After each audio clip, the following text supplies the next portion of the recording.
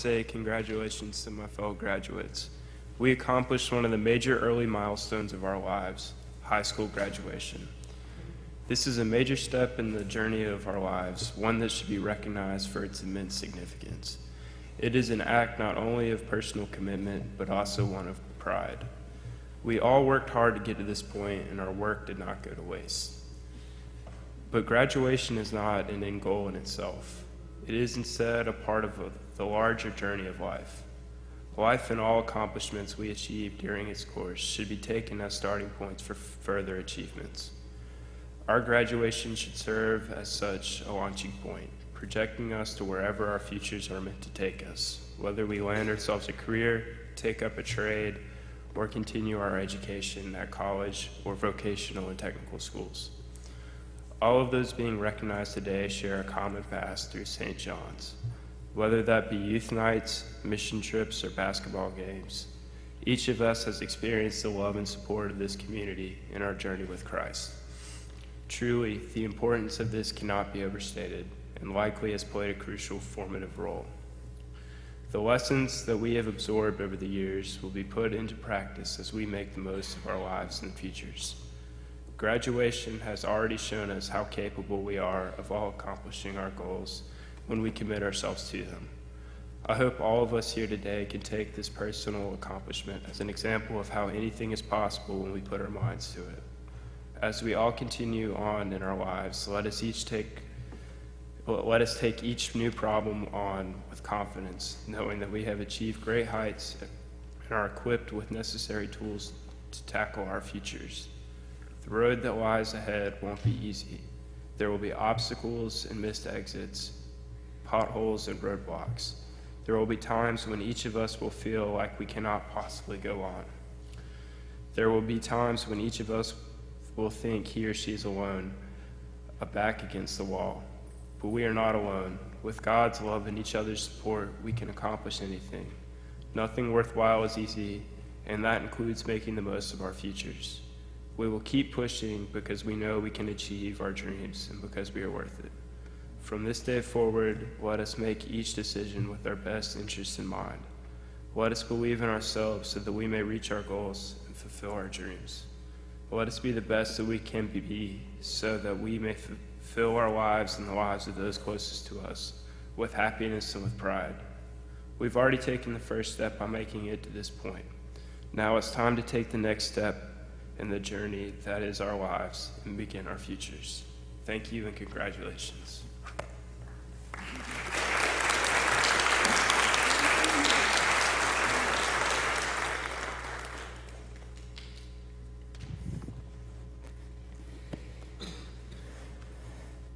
Thank you, Calvin, and congratulations to our graduates this morning.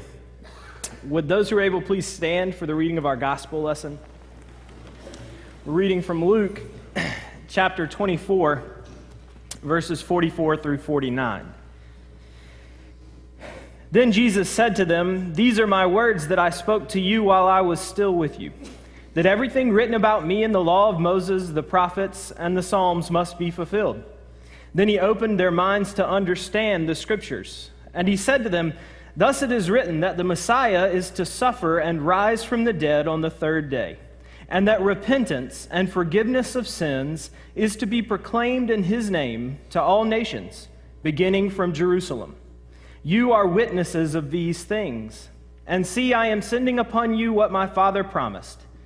So stay here in the city until you have been clothed with power from on high." This is the word of God for us, the people of God. Amen. Please be seated.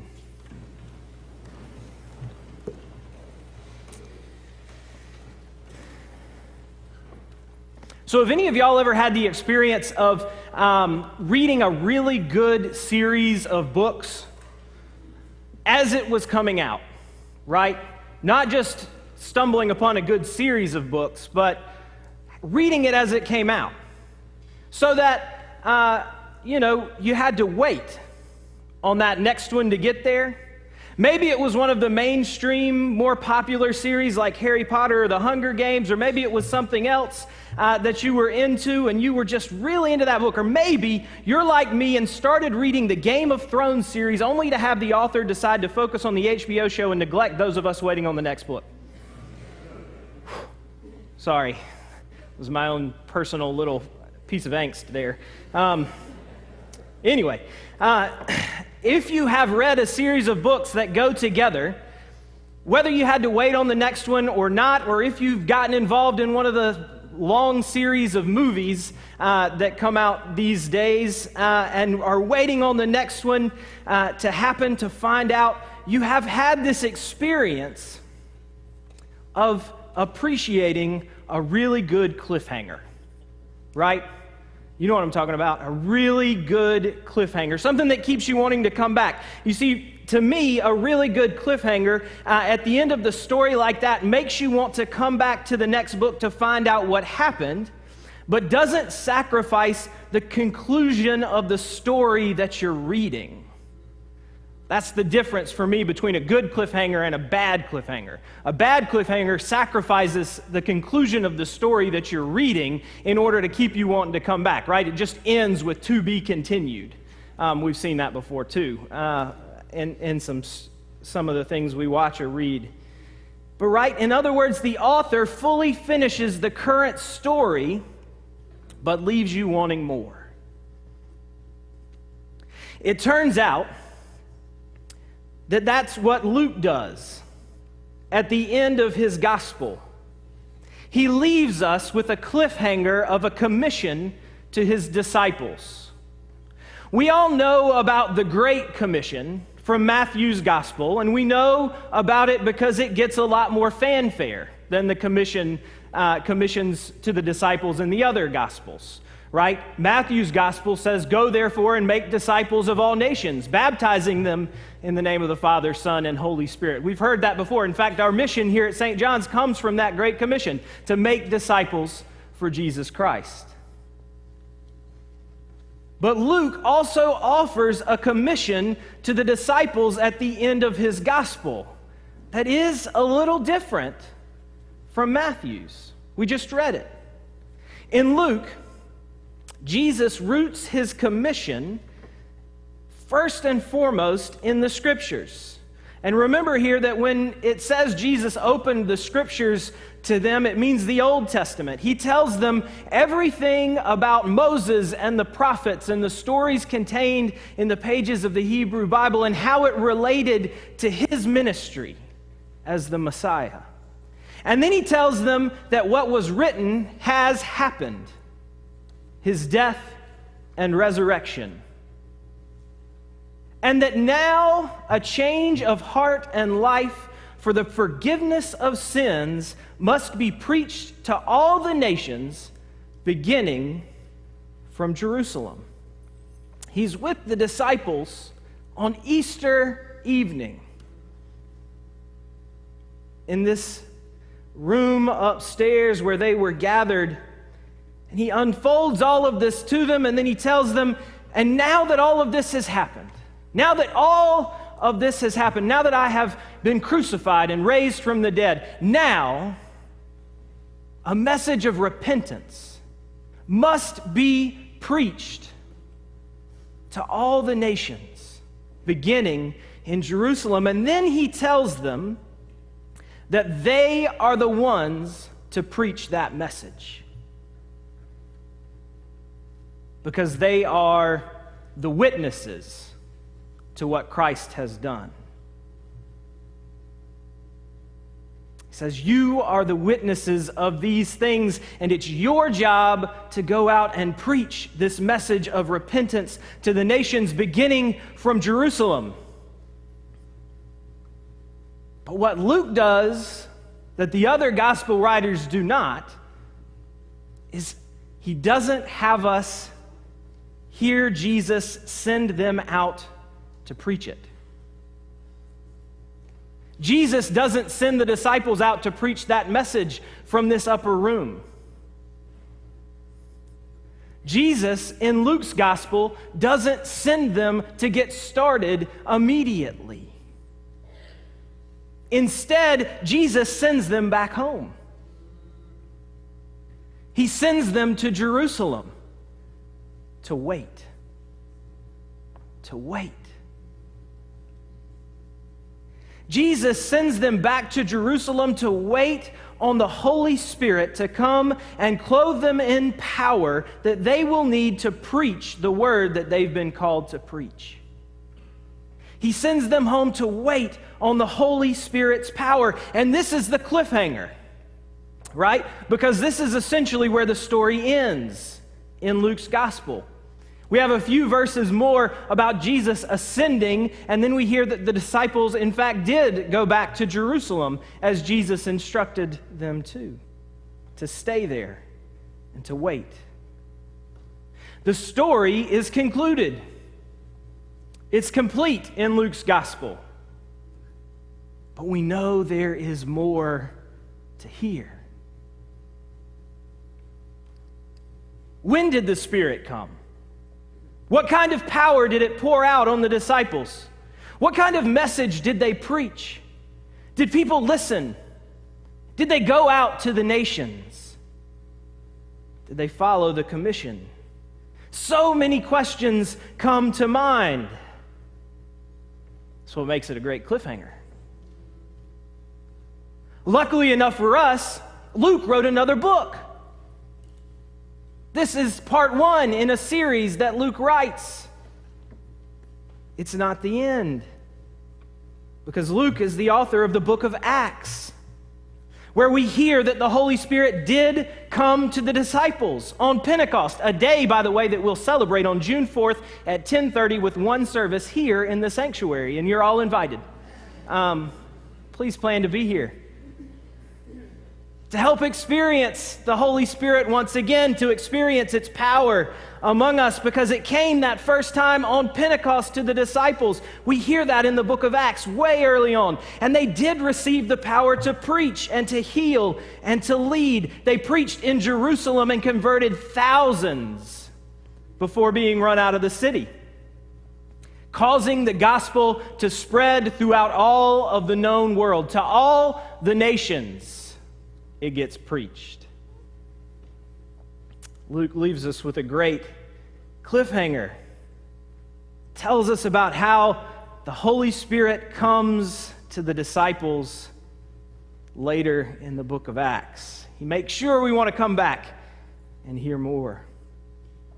But part of what we also know is that the Holy Spirit's power kept moving in the world. Even after the book of Acts is concluded, more and more people received it.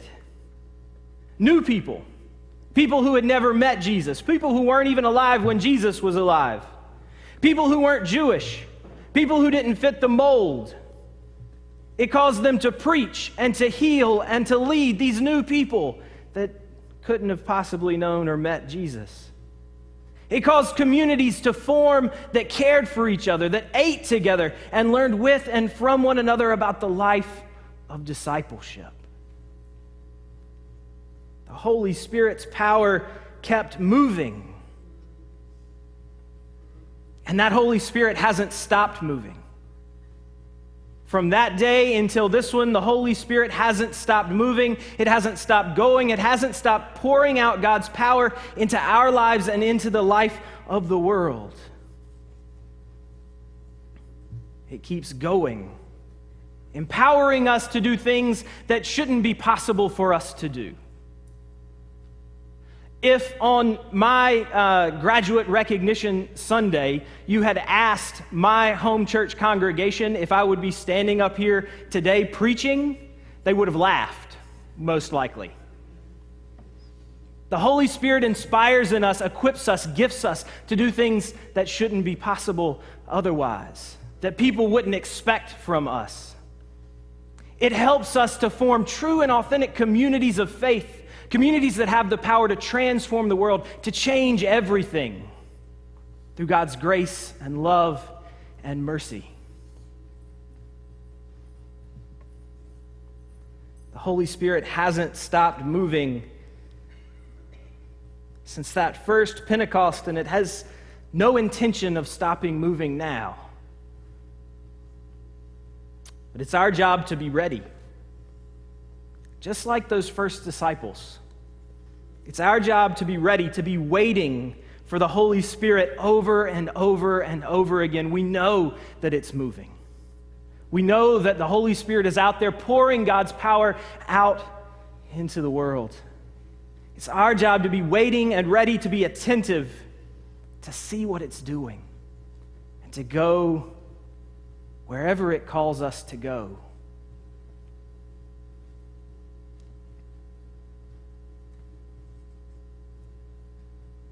We are the ones called to preach the message to the nations, because we are the witnesses to all that Christ has done. We have to be waiting and be ready for the Spirit to be poured out in our lives, to see when God's Spirit is moving and to follow it where it leads us. To you graduates, this passage of Scripture, as I reflect on it for y'all especially, we don't get to send you to college today. You have to go home for a little while and get ready.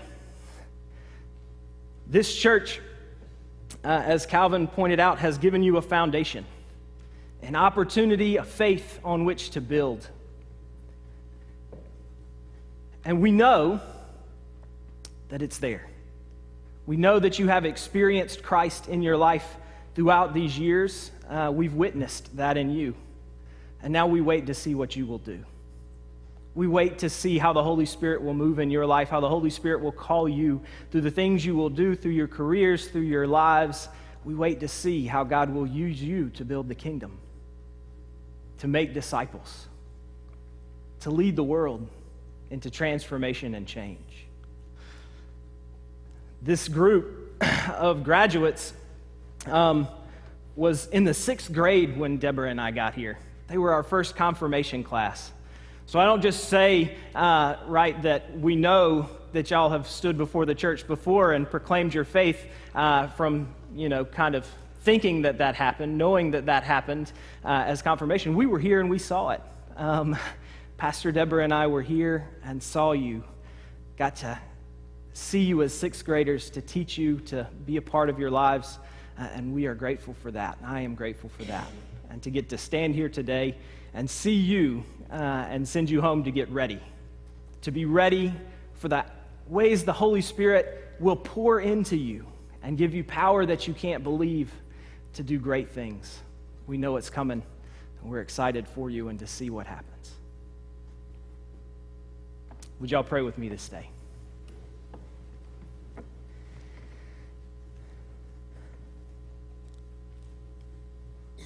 Heavenly and Almighty God, we give you thanks for the Holy Spirit, for the ways that it guides us and directs us, the ways that it sits with us and stays with us as a comfort, as the source of peace and healing and mercy in our lives, for the ways that it draws us to you always and everywhere. God, we ask that you would reveal your Holy Spirit to us, that we would see how it's being poured out on us. We would see the ways that you are sending your power to us and through us to change the world, to be a part of your kingdom building, to make disciples and to transform the world. Help us to know how to follow your call, how to know how to be ready to go when you send us.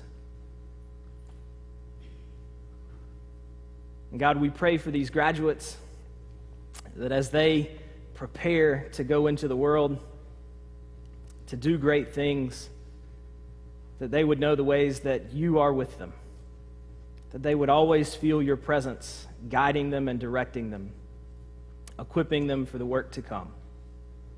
We ask these things in the name of your Son, our Savior, Jesus Christ, who sends us the Spirit. Amen.